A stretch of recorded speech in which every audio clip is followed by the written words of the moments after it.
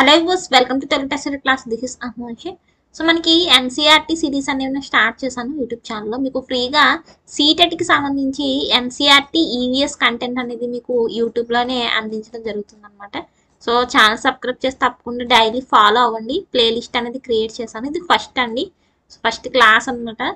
So మనకి ఇందులో ఏంటంటే 5th class NCERT super senses సంబంధించి మొత్తం ఓవరాల్ నోట్స్ అనేది నేను డిస్కస్ చేస్తాను. సో వెరీ ఇంపార్టెంట్ పాయింట్స్ అనేవి ప్రిపేర్ చేయడం జరిగింది. వన్స్ మీరు ఈ వీడియోస్ చూసి ఈ నోట్స్ చదువుకుని వెళ్ళండి, సరిపోతుంది. సో టార్గెట్ ఏంటంటే మంది 15కి 15 వచ్చేస్తాయి అనమాట ఈవీఎస్ కంటెంట్లో. సో మళ్ళీ మీరు ఎన్సీఆర్టీ చదవాల్సిన అవసరం లేదు. ఈ నోట్స్ మీరు చూసుకుని వెళ్ళండి. ఈ నోట్స్ అనేది మీకు పీడిఎఫ్ అనేది వాట్సాప్ గ్రూప్లో మీకు షేర్ చేయడం జరుగుతుంది. సో వాట్సాప్ గ్రూప్ లింక్ డిస్క్రిప్షన్లో ఇచ్చాను, జాయిన్ అవ్వండి. సో ఫస్ట్ వన్ చూడండి, first point.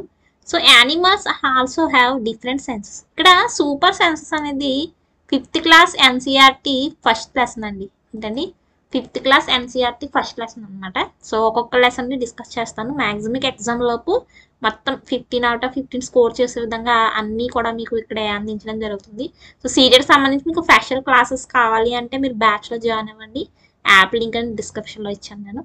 So animals also have different senses. So ప్రతి యానిమల్కి డిఫరెంట్గానే సెన్స్ అనేది ఉంటుందన్నమాట. సెన్స్ అంటే ఏంటంటే స్పర్శ.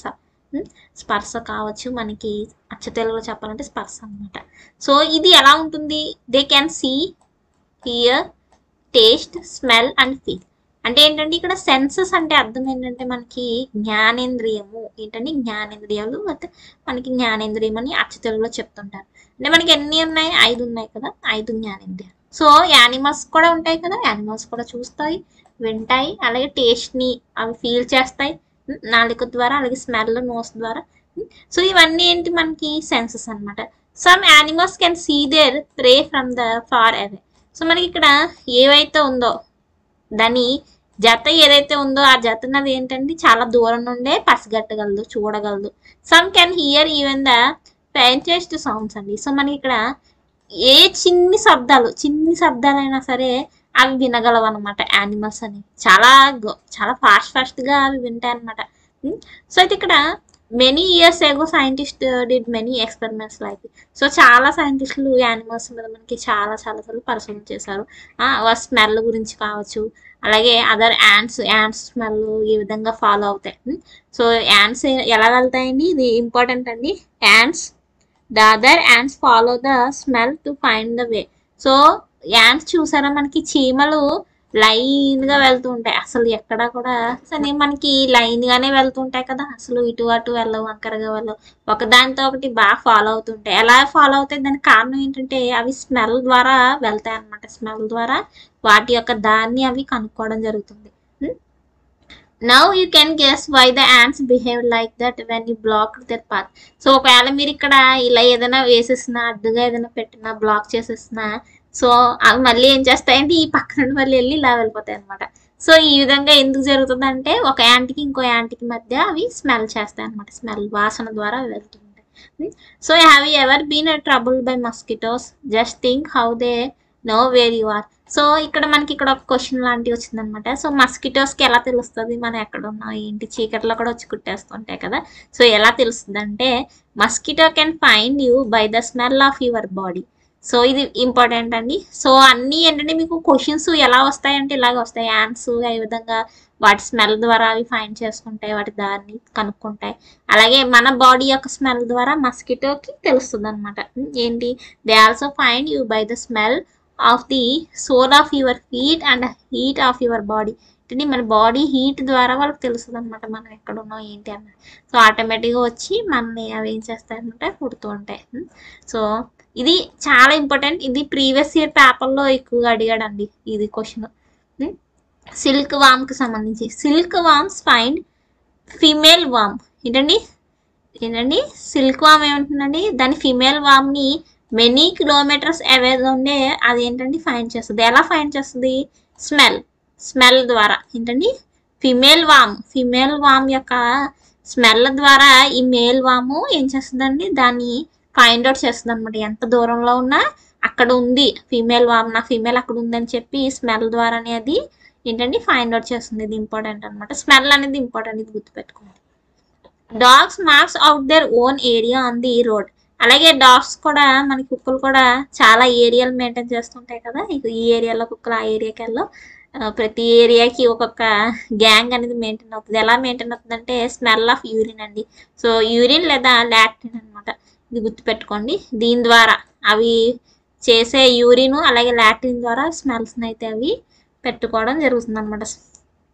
స్మెల్స్ ద్వారా అవి తమకంటూ ఒక ఏరియాని ఏర్పాటు చేసుకోవడం జరుగుతుంది అనమాట. బర్డ్స్ గురించి ఇప్పటివరకు మనం యానిమల్స్ యొక్క సెన్సెస్ గురించి మనం డిస్కస్ చేస్తాం కదా, ఇక్కడ ఏంటంటే బర్డ్స్ అనేవి ఏ విధంగా సెన్స్ చేస్తాయి చూడండి. బర్డ్స్ లైక్ కైట్స్ కావచ్చు, ఈగల్స్ కావచ్చు, వల్చెస్ కావచ్చు, ఇవన్నీ ఏం చేస్తాయండి, మనకి గెద్దలు, రాబందులు, ఇవన్నీ ఏంటంటే మనకన్నా ఏంటంటే ఇవి ఎక్కడ ఉంటాయండి, ఆకాశంలో ఎగురుతుంటాయి కదా, మనకన్నా 4 times హ్యాస్ వీ కెన్ అండి, మనకన్నా 4 రెట్లు ఎక్కువగా ఇవి చూడగలం అనమాట. అంటే అందుకే అంత పైన ఉన్నా సరే ఆ గెద్దలు కావచ్చు, రాంబోతులు కావచ్చు, అంత పెద్ద పైన అవి ఎగురుతున్నా కింద ఎక్కడో ఉన్న పాములు, ఎలుకలు అవి ఫైండ్ అవుట్ చేసేస్తాయి, ఎలాగా వచ్చి తినేస్తూ ఉంటాయి. ఎలాగండి, ఎందుకంటే మన చూపు కన్నా 4 రెట్లు ఎక్కువ చూపు అనేది వాళ్ళకు ఉందన్నమాట ఈ బర్డ్స్కి. This birds can see things from a distance of 8 meters అండి. సో 8 meters వరకు కూడా చూసారా, 8 meters అంటే చాలా డిస్టెన్స్. ఈ 8 meters లోపు ఉన్న వస్తువుల్ని కూడా ఏంటంటే అవి చూడగలం అనమాట. ఏంటి, ఈ బర్డ్స్, ఈ 3 బర్డ్స్ గుర్తుపెట్టుకోండి, ఇంపార్టెంట్ అనమాట. సో మీకు ఆప్షన్స్లో అడుగుతాడు అనమాట. సో గుర్తుపెట్టుకోండి ఎన్ని మీటర్స్ అండి, 8 meters వరకు అవి చూడగలం అనమాట. Birds also give alarm calls, ఏంటంటే alarm calls to warm about the danger. So ఏదైనా ఒక డేంజర్ సిచ్యువేషన్ రాబోతుంది, ఒక తుఫాన్ రాబోతుంది, ఏదైనా సునామీ సడన్గా రాబోతుంది అన్నప్పుడు బాగా బర్డ్స్ అనేవి ఏం చేస్తే ఎగిరిపోతూ ఉంటాయి, ఎగిరిపోయి రకరకాల శబ్దాలు కట్ట చేస్తూ ఉంటాయి, భూకంపాలు, ఎర్త్క్వేక్స్ కట్ట వస్తున్నప్పుడు అనమాట. Some birds even have different sounds for different kinds of dangers. For example చాలా డిఫరెంట్గా ఇవి సౌండ్స్ అనేవి చేస్తుంటాయి అనమాట. ఎగ్జాంపుల్గా ఏంటంటే warning call if they enemies coming from the sky are enemy is on the ground. So అవి ఇక్కడ బర్డ్స్ అనేవి మనకి ఒక బోర్డుకి ఇంకో బోర్డు ఎనిమీగా ఉంటుంది అనమాట. లేకపోతే బర్డ్స్ కింద వచ్చి మనకి అవి ఏమైనా ఆహారం తీస్తున్నప్పుడు ఆటోమేటిక్గా ఇంకో యానిమల్ ఏదో దాని మీద అటాక్ చేస్తుంటుంది కదా. సో అటాక్ చేస్తున్నప్పుడు ఎనిమీస్ ఏ విధంగా అటాక్ చేస్తున్నాయి, ఆ అటాక్ చేస్తున్నప్పుడు కూడా అవి డిఫరెంట్ ఏంటండి సౌండ్స్ అయితే చేస్తాయి అనమాట. ముఖ్యంగా ఇక్కడ ఇది చాలా ఇంపార్టెంట్, మనకి ప్రీవియస్ ఇయర్లో రిపీట్ అయింది. ఫిషెస్ గివ్స్ అలారం కాల్స్ అండి by electric signals. Electric signals ద్వారా అలారం కాల్స్ అనేవి అవి ఇస్తూ ఉంటాయి అనమాట. ఏంటండి, ఫిషెస్ అనమాట, సముద్రాల్లో చేపలు అనేవి. సో ఇది చాలా ఇంపార్టెంట్, ఎక్కువగా రిపీట్ అయిందండి. మనకి December 2004లో ఏం జరిగిందంటే ఫారెస్ట్ అండమాన్ ఐస్లాండ్లో ఏం జరిగిందంటే ఇక్కడ యానిమల్స్ చాలా డిఫరెంట్గా మేనర్లో బిహేవ్ చేస్తున్నాయి అనమాట. సో అక్కడ అండమాన్ ఐస్లాండ్లో నివసించే ప్రజలు ఏంటంటే దీన్ని గెస్ చేశారు, ఎందుకు ఎప్పుడో లేనిది ఇలాంటి డేంజరస్గా చేస్తున్నాయి, ఏదైనా డేంజర్ రాబోతుందేమో అని గెస్ చేసి వాళ్ళు సేఫ్గా ఇంకో ఐస్లాండ్కి మూవ్ అయ్యారనమాట. అలా మూవ్ అయిన కొంతసేపటికి ఇక్కడ సునామీ అనేది వచ్చేసింది. ఏంటండి, సునామీ. December 2024లోనే మనకి సునామీ అనేది వచ్చింది. ఇది ఇంపార్టెంట్. ఎక్కడ వచ్చింది అంటే అండమాన్ ఐస్లాండ్స్లో వచ్చింది. ఆల్సో మేక్ డిఫరెంట్ సౌండ్స్ అండి. డాల్ఫిన్స్ కూడా చాలా డిఫరెంట్ సౌండ్స్ అనేవి అవి మేక్ చేస్తూ ఉంటాయి అనమాట, మెసేజెస్ ఇస్తూ ఉంటాయి. డేంజరస్ వచ్చినప్పుడు ఒక డాల్ఫిన్కి ఇంకో డాల్ఫిన్ దానికంటూ ఒక స్పెషల్ లాంగ్వేజ్ ఉంటుందని చెప్పి మనకి సైంటిస్టులు అయితే ఫైండ్ అవుట్ అయితే చేశారు. చూడండి ఇక్కడ ఒక స్లూత్ గురించి ఇవ్వడం జరిగింది. ఏంటండి, స్లూత్. సో మీరు స్క్రీన్ మీద చూస్తున్నారు కదా, ఇది యానిమల్ అనమాట. ఇది స్లూత్ చూడడానికి బియర్ లా ఉంది కదా, కానీ ఇది బియర్ కాదు. ఏంటండి, ఇది బియర్ కాదు, దీని పేరు ఏంటంటే స్లూత్ అని పిలుస్తారు అనమాట. సో ఈ స్లూత్ ఏం చేస్తుందంటే it spend almost 17 hours in it sleep. So ఇది 17 గంటలు పడుకుంటుంది అనమాట. 17 గంటలు పడుకోవడానికే చేస్తుంది. సో మీకు ఆప్షన్స్లో ఇస్తారనమాట స్లూత్ గురించి, కింది వాటిలో ఏది సరైనది కాదు అని చెప్పి ఈ విధంగా మిమ్మల్ని అడుగుతూ ఉంటారు.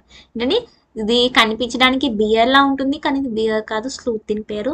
సో ఇది ఏం చేస్తుందంటే 17 గంటలు పడుకోవడానికి ఎక్కువ చేస్తుంది. అది ఏం చేస్తుందంటే hanging up side the down tree అనమాట. సో ఒక ట్రీ బ్రాంచ్ ఉంటుంది కదా, దీని కింద ఇలా హ్యాంగ్ అయ్యి ఉంటుంది అనమాట. హ్యాంగ్ అయ్యి 17 గంటలు పడుకుంటుంది. తర్వాత ఇది ఏం చేస్తుందంటే ఏదైతే ఇది చెట్టు కింద ఇలా వేలాడిందో హ్యాంగ్ అయిందో అదే చెట్టు యొక్క ఆకులను కూడా తింటది అనమాట. చూడండి ఇక్కడ the స్లూత్ eats the leaves of the same tree on the which it leaves.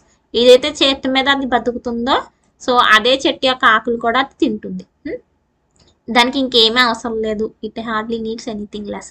So when it has eaten through the leaves from that tree, ఒకవేళ మొత్తం ఆ చెట్టుకు ఉన్న ఆకులని తినేస్తే అది ఇంకో చెట్టుకి వెళ్తుంది అనమాట. స్లూత్ లీవ్స్ ఫర్ అబౌట్ 40 ఇయర్స్ అండి. కేవలం 40 సంవత్సరాలు మాత్రమే జీవితకాలం దీనిది. ఏంటి ఈ యానిమల్ యొక్క జీవితకాలం ఏంటండి? 40 సంవత్సరాలు, గుర్తుపెట్టుకోండి, ఇంపార్టెంట్. కేవలం దాని జీవితకాలం మొత్తంలో 8 చెట్లను మాత్రమే తిరుగుతుందంట. అడవిలో ఎన్ని చెట్లున్నా అంటే 8 చెట్లు మాత్రమే అది తిరిగి దాని లైఫ్ని రన్ చేస్తుంది అనమాట. So once A week it comes down from the tree and relief it self. వారానికి ఒకసారి ఆ హ్యాంగింగ్ నుండి బయటకు వచ్చేసి అటు ఇటు తిరిగి మళ్ళీ వెళ్ళి హ్యాంగ్ అవుతుంది అనమాట. హ్యాంగ్ అయ్యి మళ్ళీ పడుకుంటుంది. దాని 24 గంటలు 17 గంటలు పడుకోవడానికి అది చేస్తుంది అనమాట. చూడండి, ఇక్కడ చూడండి 24 క్లాక్. మన క్లాక్ ఎంతండి? 24 అవర్స్. ఈ 24 అవర్స్లో అది 17 గంటలు పడుకుంటుంది అనమాట. సో ఇక్కడ డిఫరెంట్ యానిమల్స్ ఎన్నెన్ని గంటలు పడుకుంటాయని చెప్పి ఇచ్చారు. ఇది చాలా ఇంపార్టెంట్. సో అంటే మనకి 4 గంటలు అండి, 4 అవర్స్ అంటే కౌ అనేది మనకి ఆవు 4 గంటలు పడుకుంటుంది అనమాట 24 అవర్స్లో. పైథాన్ వచ్చేసరికి 8 అవర్స్, జిరాఫీ వచ్చేసరికి 2 అవర్స్ అండ్ క్యాట్ వచ్చేసరికి 12 అవర్స్ అనమాట. 12 గంటలకి 24 గంటల్లో క్యాట్ అనేది 12 గంటలు, giraffe 2 hours, Python 8 hours, cow 4 hours పడుకుంటుంది. స్లోత్ వచ్చేసరికి మనకి 17 గంటలు పడుకుంటుంది అనమాట. ఇది ఇంపార్టెంట్ అండి. ఇది కొంచెం మీరు ఇది ఇలాగే మీరు చదవాల్సి ఉంటుంది అనమాట. సో ఇక్కడతో మనకి సూపర్ సెన్సెస్ యొక్క ఫస్ట్ చాప్టర్ 1 నోట్స్ ఓవర్గా కంప్లీట్ అయింది. సో మీరు ఈ నోట్స్ చదివి వెళ్ళండి, సరిపోతుంది మీకు. అసలు మళ్ళీ మీరు ఎన్సీఆర్టీ బుక్స్ చదవాల్సిన అవసరం కూడా లేదనమాట. సో నెక్స్ట్ వీడియోలో ఏంటంటే చాప్టర్ 2 గురించి నేను డిస్కస్ చేస్తాను. Then thank you for watching. The first step towards achieving your dreams is having the right coach. Get the best education with Telugu TET C-TET classes and make your Telugu TET DSC dreams come true. Download the app now.